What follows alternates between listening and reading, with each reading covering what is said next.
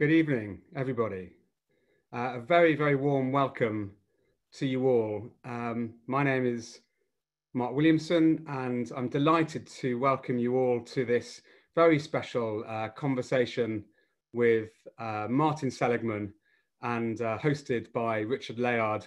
I'm going to very briefly just let you know what the plan is for this evening and then hand over to these two wonderful, inspiring thought leaders in the world of happiness, well-being and positive psychology for what I'm sure will be a wonderful discussion. For anyone who isn't aware, Action for Happiness is a big global community of people trying to take action for a happier world. It's about a personal conviction that we can each make a difference, not only to our own well-being, but to the well-being of those that we can influence in our homes, schools, workplaces and communities. And thank you to the many thousands of people who are already on this webinar this evening, to the many more who are watching via live stream, and to everybody who's part of this global movement to try and create a happier world. This evening we have an absolute treat in store for you. We have, first of all, the co-founder of Action for Happiness, a great friend of mine, Richard Layard, who's created and done so much to promote the cause for happiness. And he will be taking us through a conversation with the founder of positive psychology, the one and only Martin Seligman, who has again been an absolute pioneer in this field. And we're all so excited to hear Marty's latest views on the world of positive psychology, especially right now with all the challenges we face in this world. So these two will have a wonderful conversation, which I'll leave them to in a moment. But just to let you all know as the audience, you have the opportunity to post questions. There's a Q&A feature in the webinar. So do please feel free to ask questions. And at about 40 minutes into the conversation, I'll be coming back to pose some of those questions to our special guests. Unfortunately, we won't have time for all of them, but we're very much looking forward to hear from you. And of course, already seeing thousands of you joining in the chat as well. So a very warm welcome. And I will now hand over to Richard Layard to take us through this evening's conversation. Thank you all. Well, hello, everybody. And my hello to Marty. It's really wonderful to have you here or somewhere with us, Marty. I think it's nearly 20 years since I first sat at your feet, and I've been sitting there ever since. I have personally learned so much from you. The World Wellbeing Movement has learned so much from you, and of course Action for Happiness has enormously helped by you. So thank you so much for coming. We've never had a situation quite like the present one. I mean, everybody's life is different. The strains are different and so on. I think almost everybody has been driven to think a little more about their mental life and what's going on inside their heads. And some people are really struggling. We know there's a big increase in mental illness in Britain, at least. And I wondered what you would say to all of us, really. How can we better manage our mental life, in particular in challenging situations? How can we actually maintain our good spirits? Well, first, Richard, I'm so happy to be here. Talking about well-being at good times is routine, but the question about happiness, optimism, well-being at a time of real human challenge matters, and I'm glad we're having this conversation.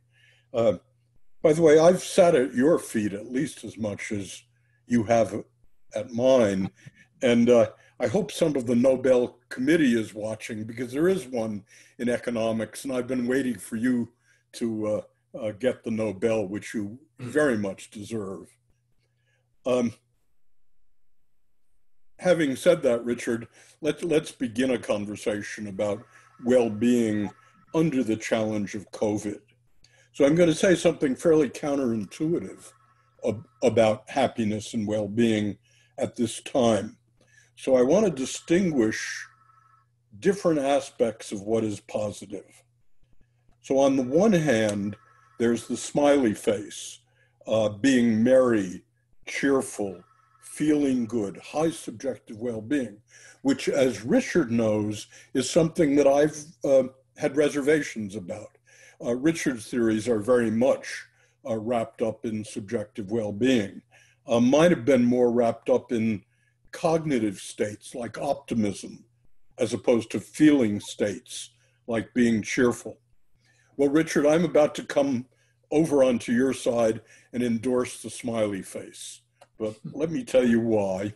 The distinction here is feeling good, an emotional state, and being optimistic about the future and hopeful, which is a cognitive state, which is not necessarily correlated very highly with being good. Now, there's interesting data about infectious illness and these two different states. So let me tell you a summary of the data. It's Sheldon Cohen from Carnegie Mellon who's produced this. Basically, about 15 years ago, Sheldon took a large number of volunteers, isolated them, and injected rhinovirus into their nose. Rhinovirus is, I believe, a coronavirus, by the way.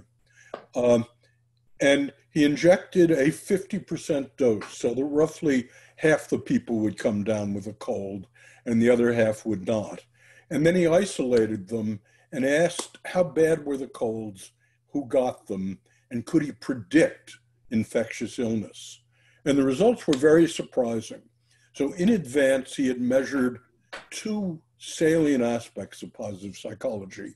One was the smiley face, people who were positively effective, cheerful, high well-being people, people like Richard Layard, in fact.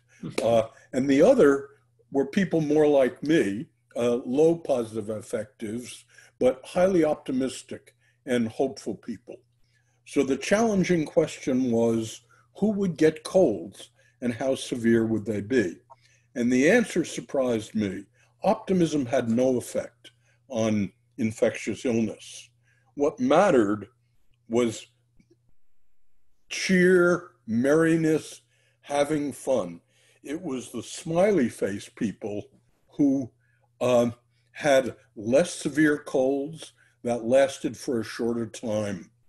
And he replicated this with several different viruses, if I'm not mistaken. But the lesson here, lesson one, is during this difficult time, during a pandemic, if your goal is to ward off infectious illness, what should you be doing? And the answer is having fun, having as much fun in this difficult circumstance as you possibly can. Reading literature, we bought a puppy. We've been isolating with 4 dogs, 4 children, their spouses and the like, and trying to have as much fun as we possibly could. That, by the way, is not easy for me, being a low positive affective, but the puppy, making love as much as possible, drinking wine that you like, dancing, listening to your favorite music. I listen to Meatloaf a lot, and I listen to the Berlin Symphony a lot. So part one of what I wanted to say, Richard, the best guess we can make about what positive psychology says about during a pandemic is good cheer and making merry as best you can. Well, that's very encouraging. Sorry, did you want to say your part two? Part two, optimism and hope. When does that matter? Well, that matters as we come out of the pandemic. Optimism and hope had no effect on warding off infectious illness. Being highly affectively positive did. But the basic literature on optimism and hope is people who are optimistic, who in general believe that bad events are temporary, that bad events are local, not pervasive, and that you can do something about bad events. These are the people who act, who bring us innovation, who bring us out of crisis. So when I think about the future and coming out of the pandemic, and this too shall pass, what the kind of leadership we need, the kind of workers we need, the kind of mental health people we need, will be people who radiate and inspire hope. So during the pandemic, have fun. As you come out of the pandemic, fun is secondary, and what matters is optimism about the future and trying to do something about the future. Well, that sounds wonderful advice. But of course, there's the issue of how some people who are not naturally that way can achieve the ability to have fun or to be optimistic. And I know you've thought a lot about childhood and what can we do, particularly in schools, to produce the kind of people who will, in a crisis, have fun and out of a crisis, be optimistic. So tell us a bit about, if you would, about the secret of producing positivity through education. Well, the first thing not to do is don't be delusional. That is, unrealistic optimism does nothing. The question is realistic optimism. Now, how does one find hope in a difficult situation like this? Well, we first have to recognize that there are two victimology industries, two industries who make their living making things appearing worse than they actually are. One is journalism, the news you're getting all the time, and the second is politics. Now, in both those cases, I think we really need a slant toward realistic optimism. So when the pandemic began, I glued myself to the news and opening up the London Times, the New York Times, what I got was daily the bleakest news possible. And in politics, the same.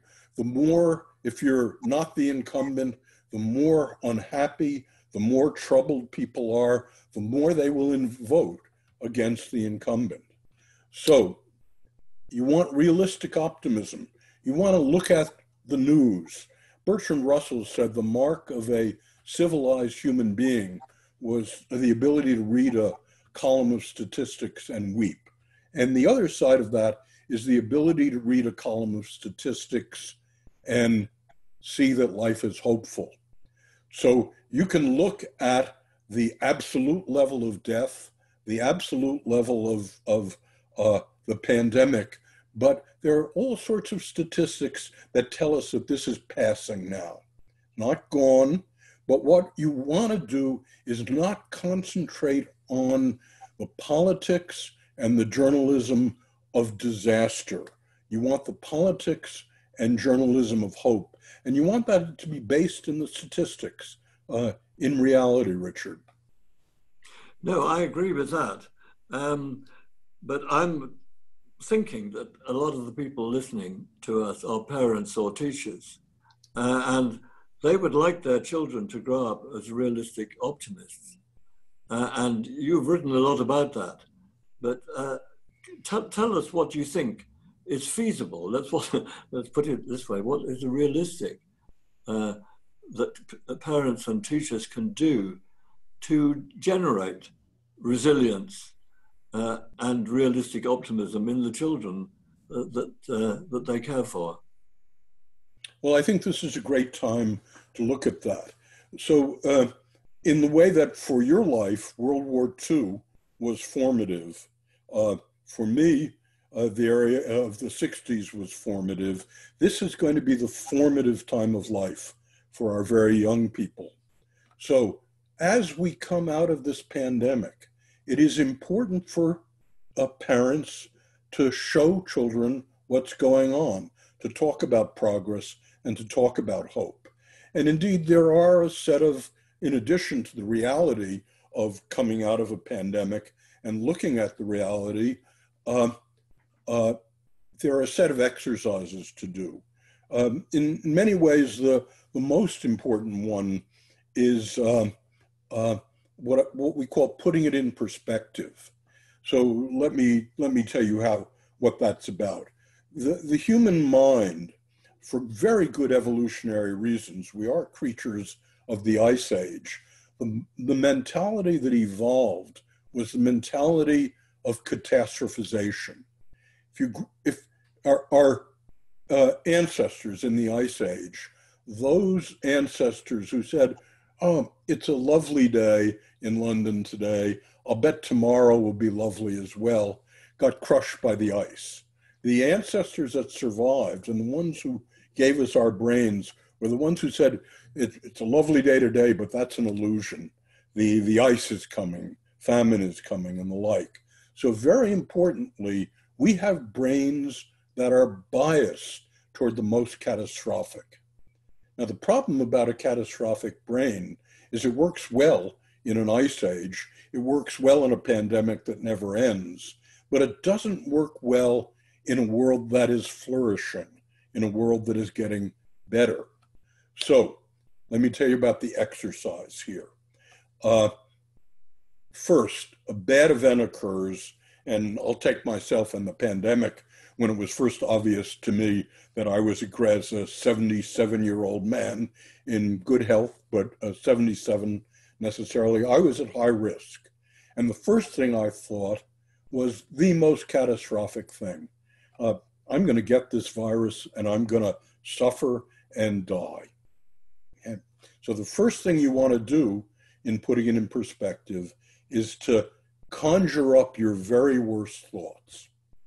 Then what you want to do is, okay, that's the worst, most catastrophic outcome. What's the best possible outcome? Well, best possible outcome is I may have already had this thing and not know it. I'm not going to get anything at all. I'll be just fine. Okay, having done the best and the worst, the question is, what's the most realistic outcome? And the most realistic outcome is in between. Well, sometime in the next year and a half, I will probably get it. I'm going to stay in shape. I'm going to work on good cheer and optimism.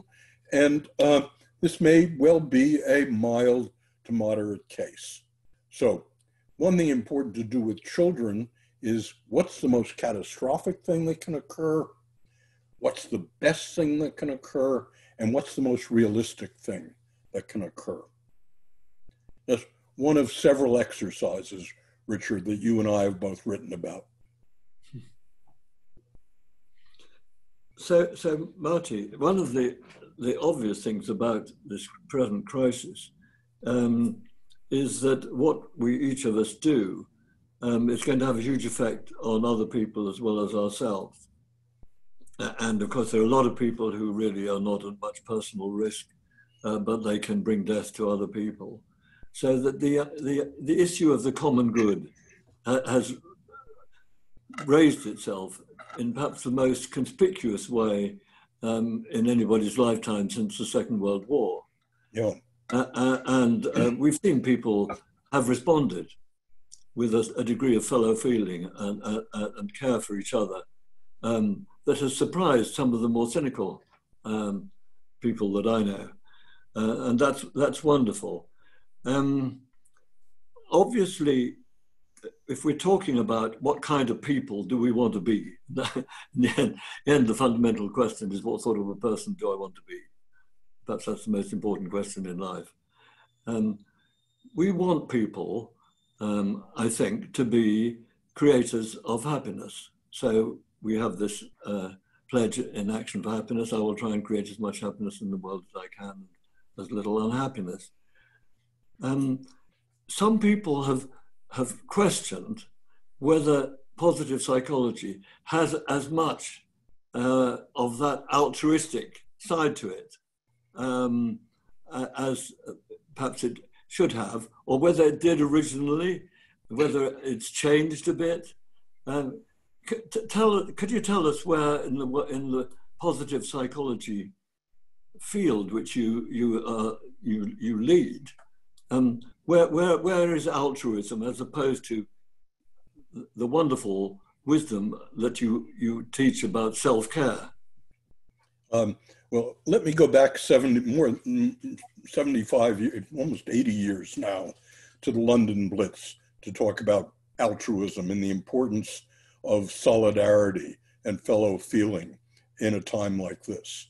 Now, as Richard knows, he was a boy at the time, when the Blitz began, the psychiatric world predicted 3 million psychiatric casualties in England, and London was ringed with emergency centers for psychiatric casualties as the Blitz began. 3 months later, they closed up because there were no psychiatric casualties. Now, why was that? And I think it had to do with fellow feeling, altruism, patriotism, and solidarity that occurred among Brits. And these are things that militate against despair, against giving up, against depression, against panic and anxiety.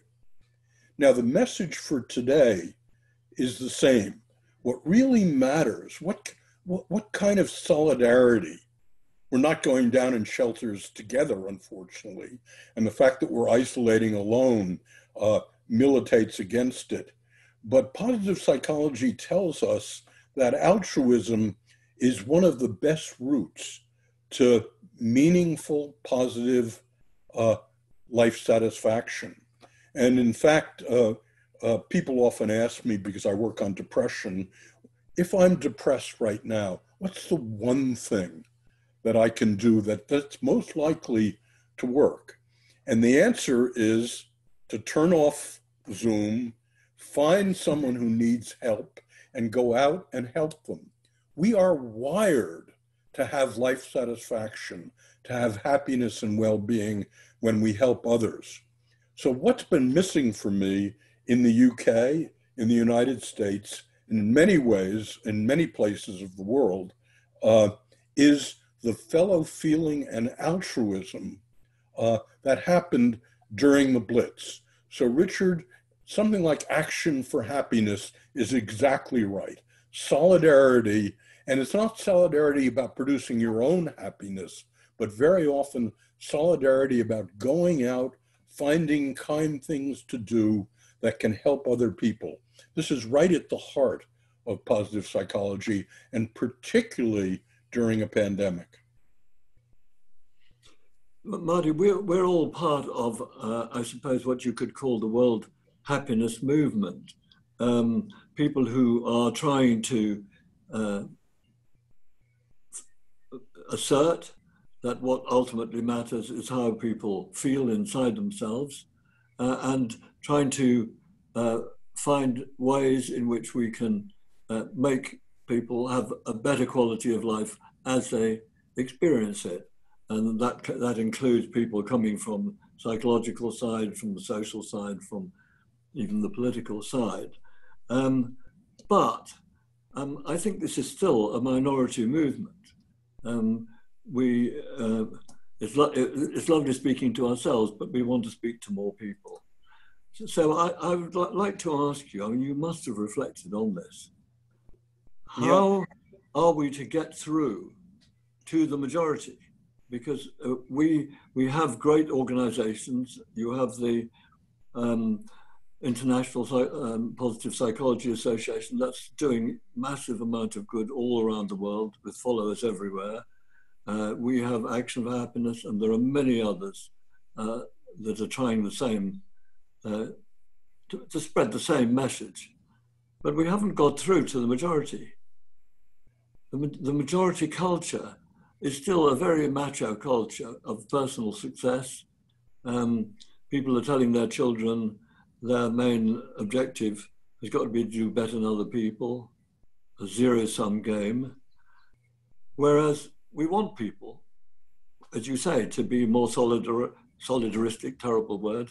We want people to be getting their satisfaction from creating happiness for other people. That's a very important thing. Of course, we want people to enjoy playing the piano and on their own and all sorts of other things.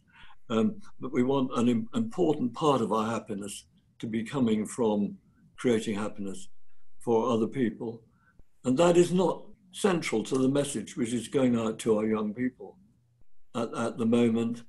It's certainly not the effect that social media are having, which are encouraging a form of showing off, which leads everybody to feel more left out than they did before, as the wonderful work of Jean Twenge has shown. So how are we going to get through to the majority and change this rather uncivilized culture that we're struggling with?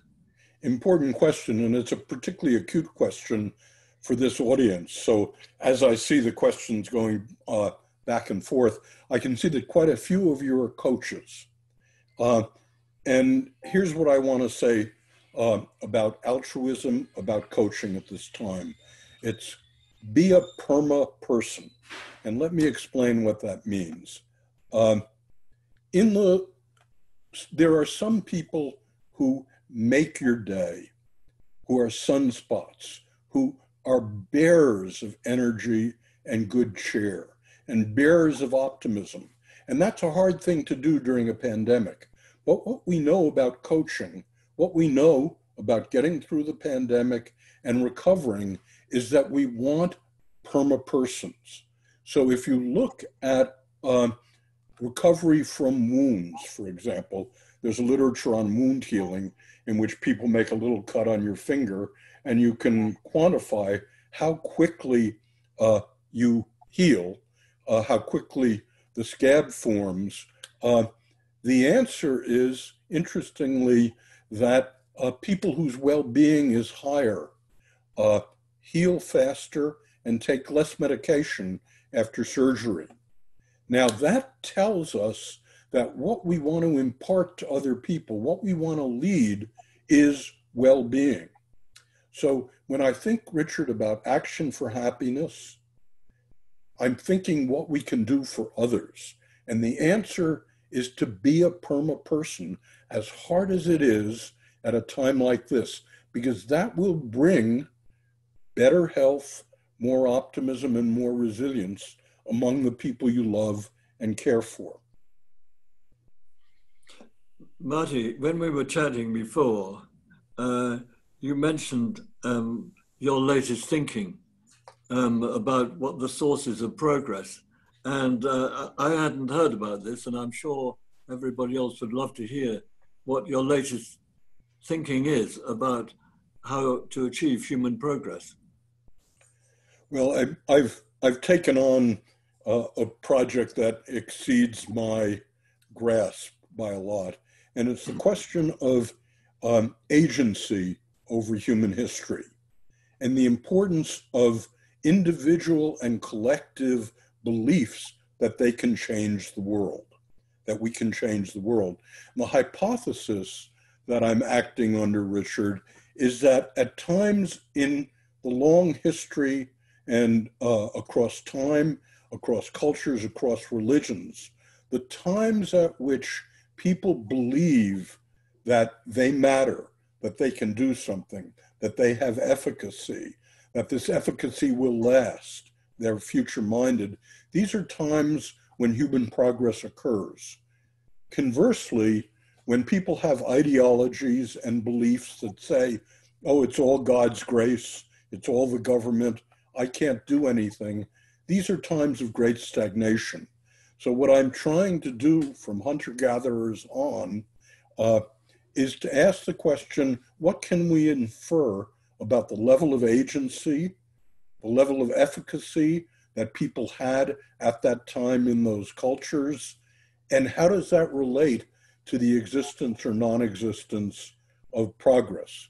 And just to give one example, from Augustine in the 4th century till about 1450, the belief in Christianity, Catholicism, about agency was that it was all God's grace, that you could not do anything to get into heaven or to avoid hell.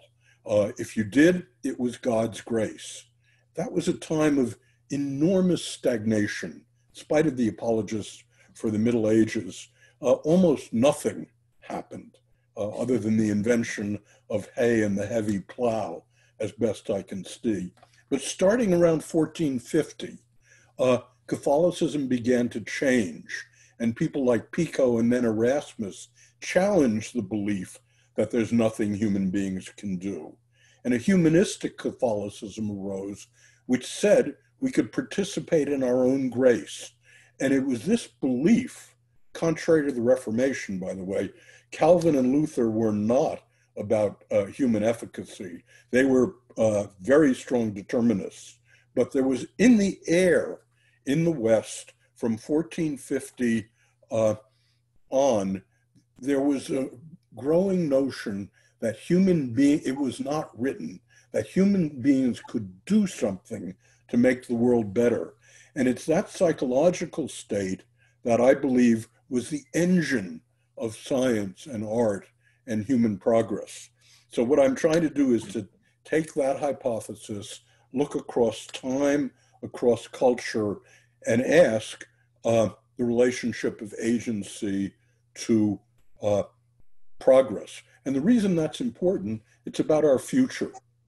Now, certainly our future depends on altruism, on economics. It depends on not having a pandemic as well.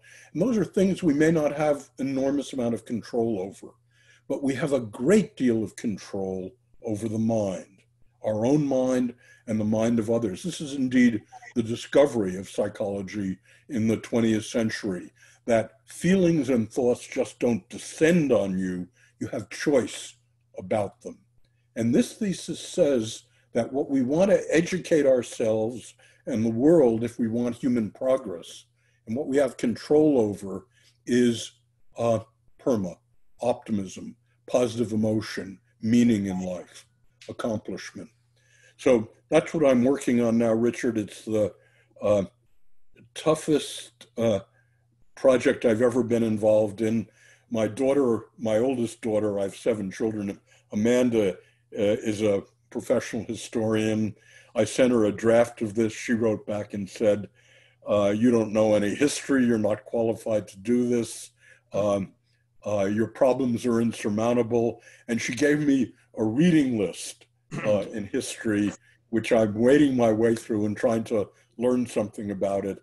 And that's where I am in writing. But the thesis is that human agency, the belief that you can change the important events in your life, both individually and collectively, is the immediate driver of human progress. You mentioned the Reformation, which was very interesting to me, because I suppose the most important idea in the Reformation was that there's a good part in everybody, and that really the answer to the question of what sort of person do I want to be is I want to be like the best part of myself, and I want to be true to the best part of myself. How do you think? Do you think that's an important idea? I don't think we've ever discussed it, but it's not so far off from agency. Agency also means, of course, that there's got to be room for you to move in when you're trying to realize the best part of yourself. But to be true to the best part of yourself as a source of inner joy and happiness, what do you think about that? Well, that's interesting. In my thinking about the Reformation, I hadn't thought much about the authenticity thing. And of course, this is related to whether or not you're among the elect. So in Calvinist and Luther thinking, you can't do anything to become among the elect, but you can look for signs of it, like being wealthy and being true to yourself. But importantly, for me, what happens in the Reformation is the Counter-Reformation brought about by Arminius and Dutch Protestantism. It occurs around 1660, in which the Arminian heresy against the Puritans, the Calvinists, and the like, basically says you can participate in your own grace. You can do things to get into heaven. And most particularly, you can do good works to get into heaven. And so being among the elect is no longer a passive thing that's a gift of God, but it's something that you can achieve. So for me, what modern Protestantism becomes, and by the way, I have yet to meet a Calvinist or a Lutheran theologian who still believes what Luther and Calvin did about the absence of free will. For me, agency becomes the crucial outcome of modern Protestantism, from Arminius to Wesley to modern Protestantism. And of course, the Enlightenment, atheistic, is all about human achievement, about what we can do, about individual purpose in life, and that you yourselves can do something. So for me, much of human progress, as halting as it's been over the last 14,000 years, is about the development of the belief in individual and collective agency. Well, I think we're all heirs of the Enlightenment. That's how I think Action for Happiness likes to think of itself. Marty, there are doubtless hundreds of questions that have been coming in. Mark has been fielding them all, sifting them, and is going to feed you with questions. Mark. Thank you, Richard. And Marty, wonderful. Thank you so much for what you've shared already. There were thousands of people on this discussion, and as Richard said, we've been bombarded with questions. I'd like to start by taking us back to the individual challenges we're facing in the crisis. There's a few questions here about difficult situations. So I might group a few of these together. An anonymous user has asked, what advice do you have if one is unable to find hope or have fun or find joy in the current situation? I think we all understand those things are important, but what happens if that's really hard? A related person has said, I'm a merry and hopeful person, but how do I manage children at home, being schooled, an irritable husband? I've lost my job and I have a sense of guilt. So there were people dealing with challenges that make joy and so on very difficult right now. What can they do to cultivate that? Well, I think these are important questions. And in isolation, finding joy, finding altruism, finding things you can do is much more difficult and challenging. Part of the role, I think, of positive psychology and Action for Happiness now is to give hints about what you can do. Now, my hints are small.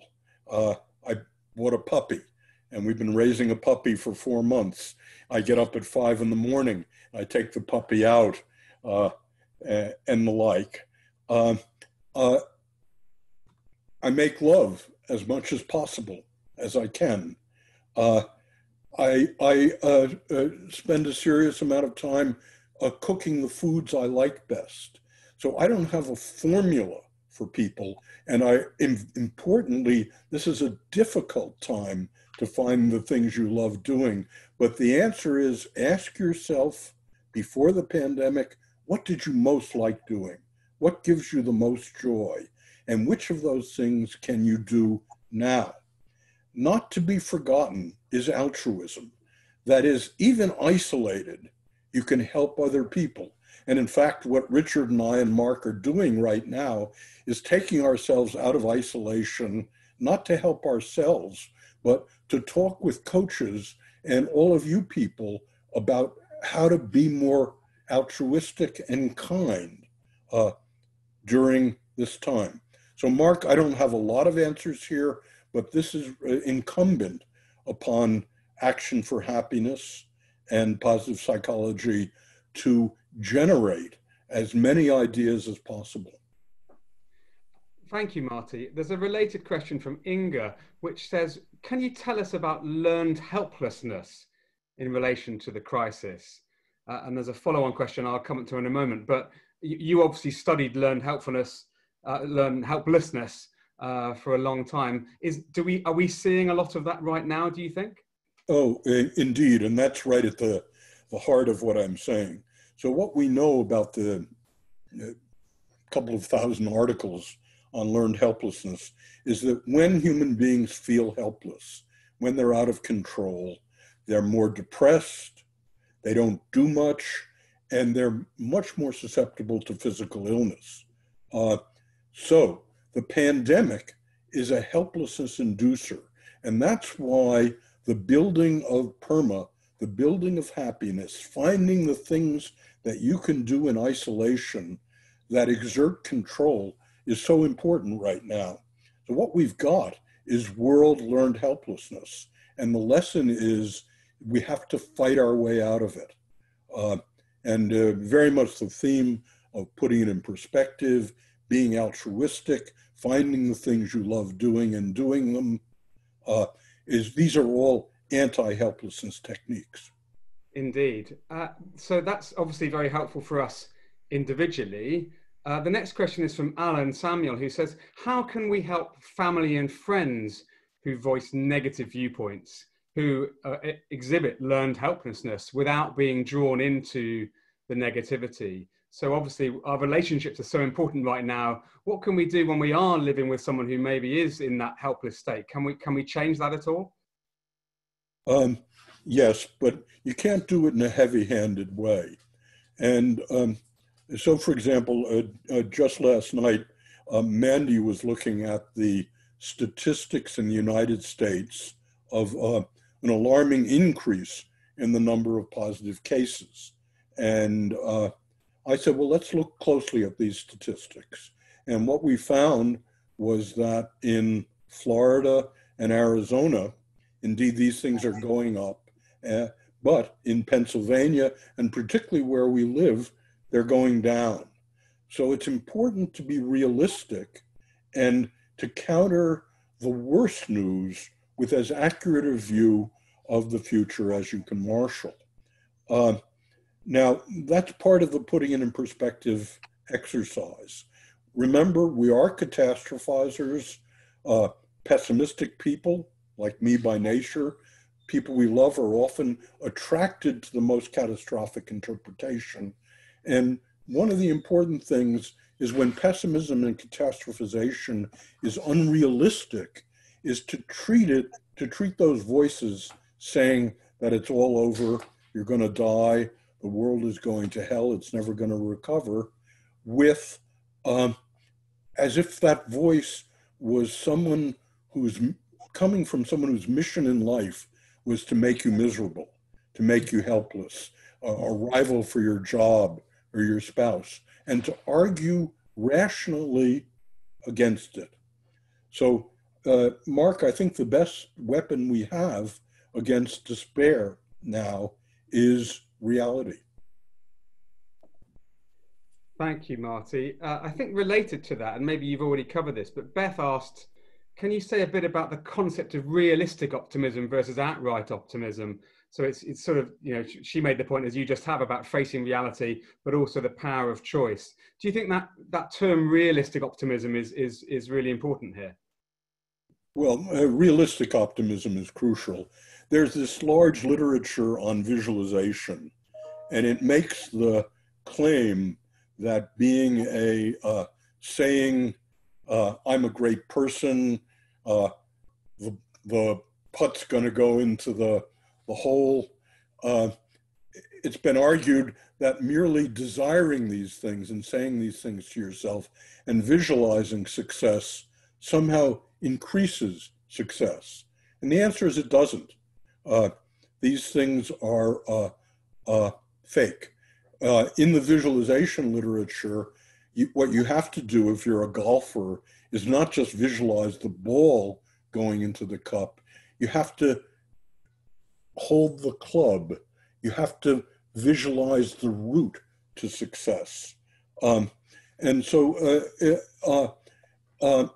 flexible optimism is really important, reality-based optimism. And let me give you a kind of rule of thumb for it. When is pessimism appropriate? When is optimism appropriate? Well, ask yourself, what's the consequence of optimism and pessimism in this situation? So let's say you're a pilot and you're thinking about de-icing the airplane. You say, well, we've de-iced it once. Here, optimism is catastrophic. The cost of being an optimist, if you're a pilot and not de-icing the plane, is catastrophic. Whereas if going back and forth in the chat, you see a chat that you really like, and there's a person you'd really like to get to know, and you're thinking about introducing yourself to that person, what's the cost of failure here?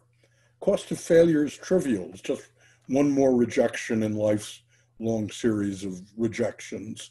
So if the consequences of failure are not large, use optimism. If the consequences of failure are catastrophic, use pessimism. So during the pandemic, you're thinking about writing a long letter to your fifth grade teacher who gave you great advice about what to do. Well, what are the consequences of sending that letter and her not caring at all? Well, they're trivial. Use optimism, write the letter.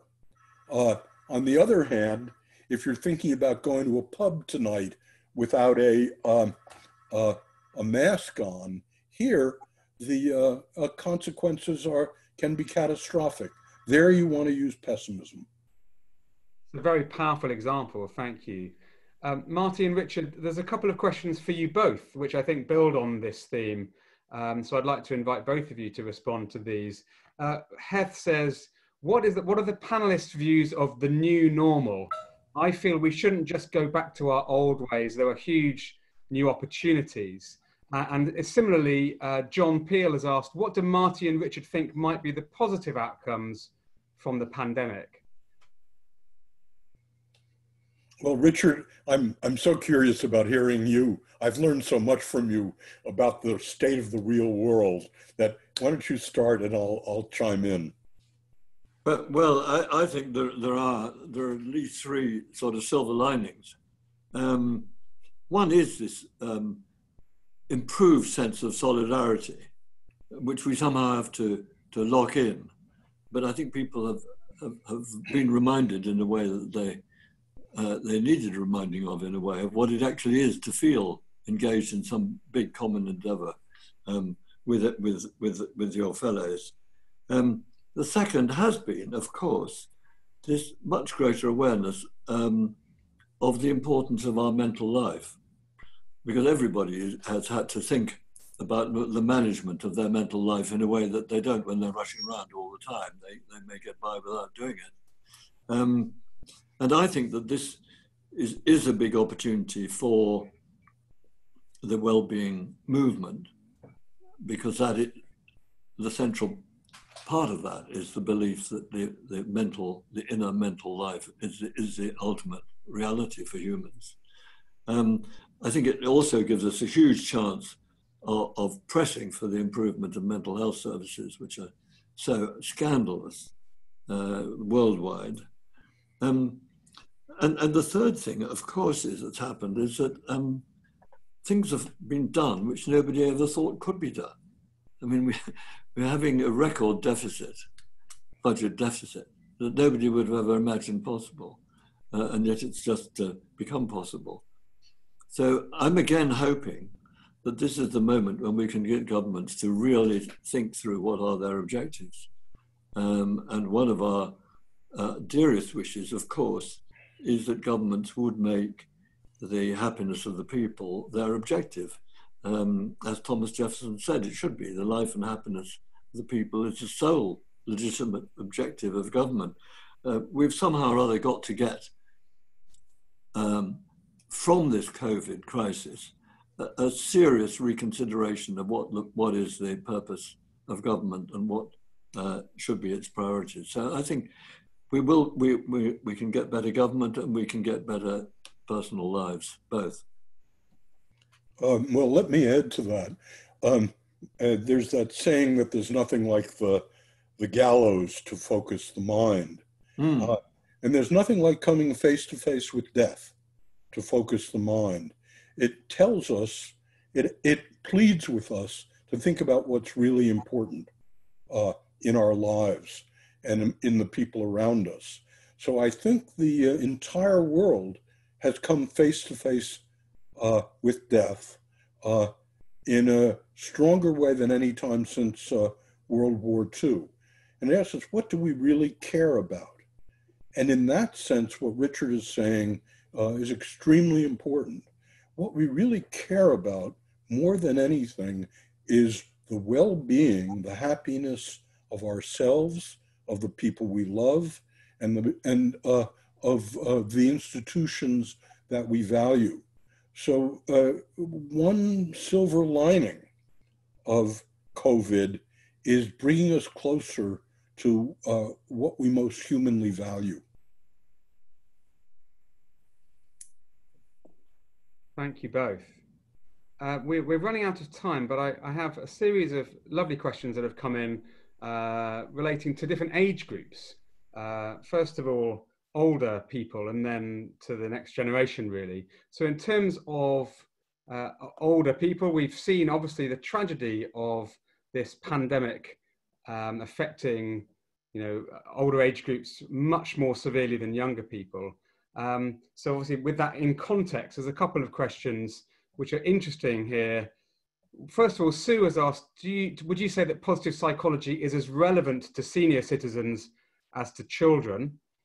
And Maggie has asked, she's referred to the U-shaped curve of happiness, in which we see that people are sort of happier over 65 as they were in their youth, and of course rather less happier in midlife.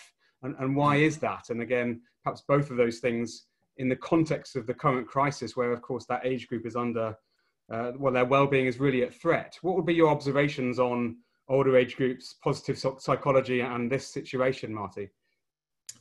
Well, good question. Up until COVID, I have been reading and talking about the statistics on aging, in which 70 is the new 55 and the like. The statistics up until COVID had been a marked increase in both lifespan and in physical health as we age. COVID is in danger of reversing that. We're in danger here of reversing the longer lifespan, the healthier lifespan for older people. That's a reality. We have to think about it. I should say something about my own case. Usually in my life at age 77, I'm always on to the next project, the next book, the future. But I'm also a realist about COVID. So I've been thinking more and more about wrapping it up and legacy and what will I leave. And this is a form of realistic optimism, I think. As for children, I think this is a terribly formative event for young children. It will be the equivalent of the Great Depression and World War II for people who are just coming into teenage. So the way we think about COVID, what we do as individuals, what these young people do as individuals will be formative for the rest of their lives. So the question of childhood is a very important one now. Richard works on well-being in children, and I'm really eager to hear his reaction both to the old age question and COVID and to the importance of this awful event for children. Well, it's very interesting. Of course, the so-called U-shaped pattern of well-being over the life course has disappeared. The youth is the least happy at the moment, and then middle age, and then old age, because youth are being so impacted on by being locked up, by having their career prospects taken away from them, by having their friends taken away from them, and so on. this is really a huge challenge, because the young are paying the price for protecting the old. This is what's happened. I mean, there was no reason for a lockdown from the point of view of young people at all. It was for the sake of the old. And we owe the young a huge, huge debt. And I personally think that we have to have some sort of a guarantee of employment and training for young people. That is absolutely the top priority of public expenditure. We don't want lots of physical build, as our Prime Minister in Britain has been saying. We want to build our human capital and the lives of our young people with proper job opportunities. I think we've got to have a real program like the New Deal of Franklin Delano Roosevelt. We've got to have a real deal for young people, guaranteeing employment and training if they are not to be cheated as a result of this terrible pandemic. So, gentlemen, it's been a wonderful, wide-ranging conversation. Certainly, very, very topical right now. We have just a couple of minutes left, and I'm sorry to all of those whose questions haven't been able to be answered. But we will be sending a follow-up email to all participants tomorrow with access to the video and able to follow up any other queries. I wanted to end by asking you to sort of both share a brief closing comment. And I wondered if I might frame that around perhaps the central question that Action for Happiness is trying to address. We have, as you know, this course called Exploring What Matters, encouraging people to think about what really does matter in life. We've covered so much here today, from helplessness to positivity to pessimism and optimism, health, age, education, policy. If I was to say to you, what really matters in life, what really matters, how might you frame that? And perhaps feel free to leave any other closing comments. So, Richard, why don't we start with you, and then we'll let Marty have the final word. Well, I'll just give a personal comment that which I was groping towards earlier on. I think the ultimate secret of happiness is to connect with the deepest and best part of yourself. I've been reading this wonderful life of someone called Etty Hillesum, who was a Jewish lady in Amsterdam in the Nazi occupation. And that is how she resolved the problem of fear. She wasn't going to be afraid. She was going to connect with the deepest and best in herself. And I think that that is a terrific message for all of us. So there is, use any word you like, but there is a God within that you have to find. I've been reading about the bubonic plague. I've been reading 14th century literature. And the most inspiring figure in the 14th century was someone called Julian of Norwich. It was actually a female. She was a monk. She had to call herself Julian. It was actually Juliana. And here's what she said. He said not, thou shalt not be travailed. He said not, thou shalt not be tempesteth. He said not, thou shalt not be diseased. He said, thou shalt not be overcome. And all shall be well, and all shall be well, and all manner of things shall be well.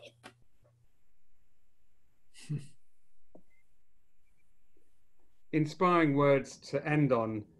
Richard, Marty, thank you both so much for your time and for everything you've done to contribute to this global movement. Richard, as you called it, the world movement, trying to promote happiness and well-being. And a huge thank you to the thousands of people who've been part of this conversation, for all of your helpful comments in the chat, how you've been helping each other, for all your questions. And so sorry we only covered a few of them, but what wonderful questions and very insightful answers. So huge gratitude to both of our guest speakers, and also to all of you for being part of this amazing community. please do stay connected with Action for Happiness.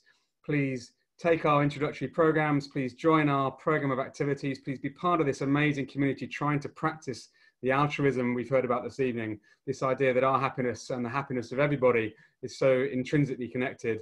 And please do keep following the great work of Martin Seligman and of course, Richard through his work with Action for Happiness and others. Thank you all so much for being here, and we look forward to seeing you again very soon.